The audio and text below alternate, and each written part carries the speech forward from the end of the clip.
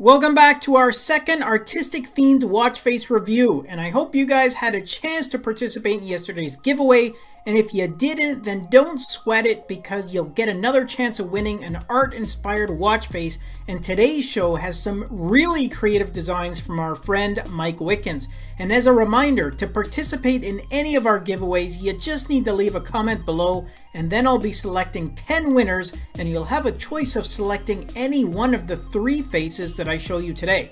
Okay, without further ado, let's go start the review for these 3 very artsy watch faces. Okay guys, all the faces today are going to be super light on display features, as you only have the date and the date shown in that small display panel on the right hand side, and this is of course because the focus of these faces is on the designs, and you're going to get a ton of really wonderful and creative faces with each model here. Now the first 2 models are actually analog versions, but I do have a hybrid version a little bit later on to show you guys. Okay, let's go back to these designs because there's some really striking and diverse varieties here. Not only do you get a multitude of different colorful themes, but the abstract shapes, angles, and even shading provides an impressive amount of choices that really you could match to pretty much anything you're wearing. And if you're interested in art or design, then you're going to appreciate the level of work here that went into these even more.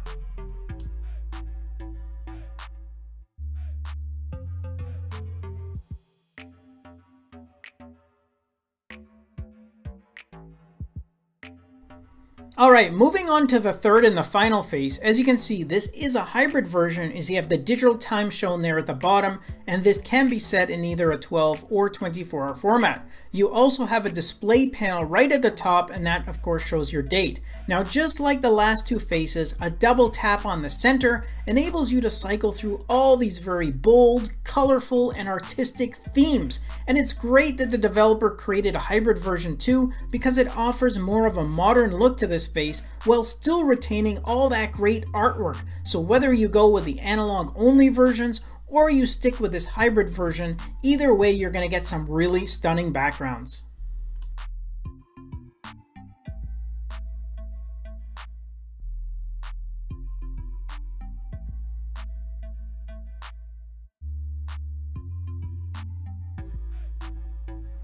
And if you want more information on the watch face that I reviewed today, then simply do a search in the Galaxy App Store under the name of this face. The full details, including the direct link, is included right in the video description. And I'm also going to be giving away free coupons to random and lucky viewers that comment below. I'm going to leave a reply under the winner's comments to let them know exactly how they can get a coupon. As always, good luck to everyone, enjoy the rest of your day, and I'll catch you guys in the next episode. Thanks again for watching our review, and if you liked it, then show us some love with a thumbs up, subscribe to the channel, and share the video with your friends, because with your support it really helps me keep the channel going so I can continue to offer you guys discounts, giveaways, and of course fresh content. I'll see you in the next episode. Until then, take care.